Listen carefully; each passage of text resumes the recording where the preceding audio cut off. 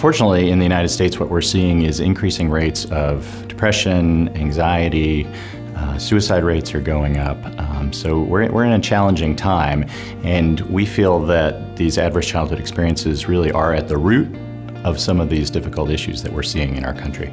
We have had childhood trauma for a long time now, but we're increasingly recognizing the impact it can have on young people in terms of their ability to thrive, both at home and in their community and also at school. The people who are most impacted by childhood trauma and adverse childhood experiences are often those who are living in communities where they're experiencing multiple stressors, in highly stressed urban communities, for example, or those young people who may be marginalized. When we're looking to address negative impacts of trauma, what we're really trying to do is focus on building resilience in young people. And also, we are focusing on developing relationships.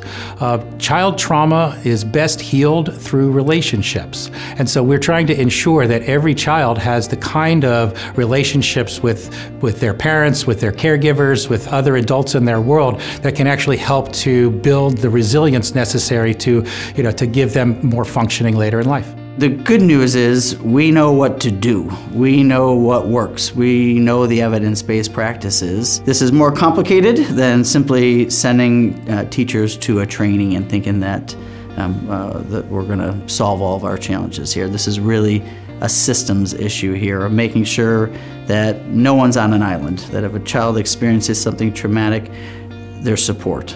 If a family has a child who's experienced something traumatic, there's support for the family.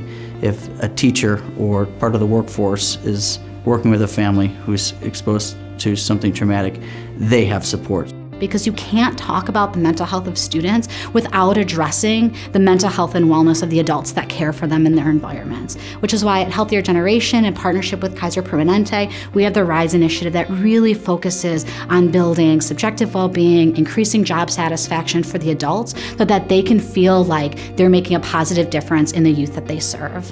There's a sense of urgency right now in terms of how we can best support our young people who've been exposed to adversity or trauma. And we have many people at the table who care about this issue and are willing to look at policies and practices that can support our young people. So now is the time to be doing this.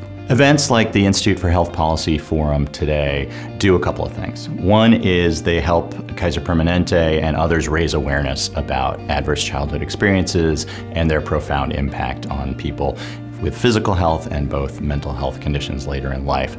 The other purpose it serves is to gather people who care about this issue, to think together, to think about solutions that they might take on together, to imagine different possibilities and a way forward for our society.